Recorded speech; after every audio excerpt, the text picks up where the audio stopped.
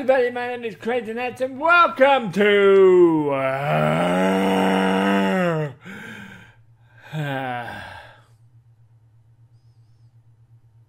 welcome to UQ Holder. In this episode we meet someone, a tomboy, a lady tomboy, who is calling herself a man. That just sounds a bit like she's been had to deal with sexism, something like that.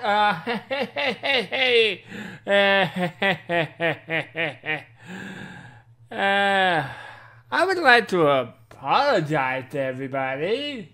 Oh, right. This makes things easier. Hello. Alright, I would like to apologize for everybody because I had a PTSD attack today, so this video will be a day late, so I apologize for that. If you don't believe me, if I have PTSD, you see that? You see that there? You see that there? That happened because of a PTSD attack. So, alright. In this episode, we met Kuromaru, which is a very adorable character. I think she is cool, kind of a tomboy, and part of her character, I see where her character goes. She slowly becomes more feminine as the show moves on. So, there is that, what I think, I believe.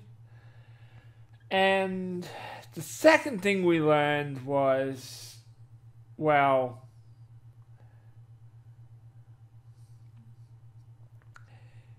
Yukihime, or Evangeline. In fact, for the rest of the reviews, I'm actually going to call her Evangeline because it's the name I know her as, but her name should be Evangeline. Evangeline apparently has not been slacking off for two years or so. And so she created a organization for immortals called UQ Holder, which is, I don't know what that stands for. Holy cow, am I losing my voice? I'm only just realizing this now. Ha! Okay.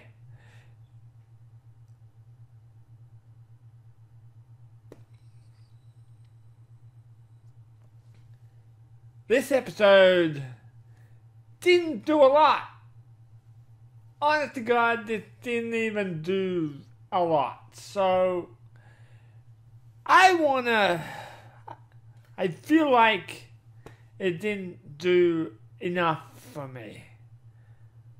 But I'm willing to keep going to watch this because I really don't see this going anywhere. And besides, I got a feeling this is going to get a bad reception, to be honest.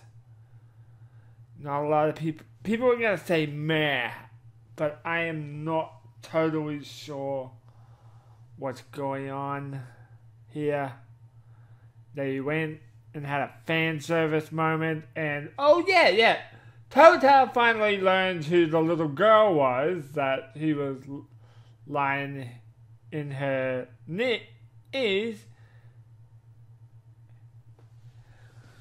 It's really what Evangeline looks like.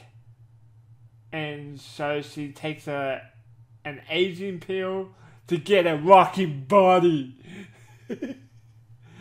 Oh God. Well, Evangeline certainly does have a rocking body. Honestly. And I enjoyed the comedy. this still feels like meh. The story didn't go anywhere properly, but I think it's following the manga very slowly. It's like one chapter an episode, so if it's gonna end up like Maji Sensei Negima, it might infuriate people. So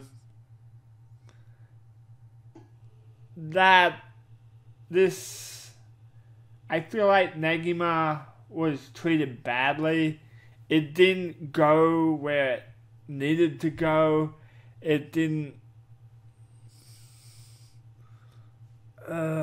I'm very unhappy that they just created an animation for the ending of the manga and didn't animate the rest of the series, because there were some good stuff going on in the anime. In the manga. And so, I would like to ask a simple little question to you all. How do you like this new camera angle? Do you like this at all? With the guitars in the back and Tyson over here. Tyson, this tiger in the back. Please tell me in the comment section below and tell me what you think of the episode below in the comment section. And now, thank you all so much for watching. Leave a like if you did, and I hope to see you again next time. Bye!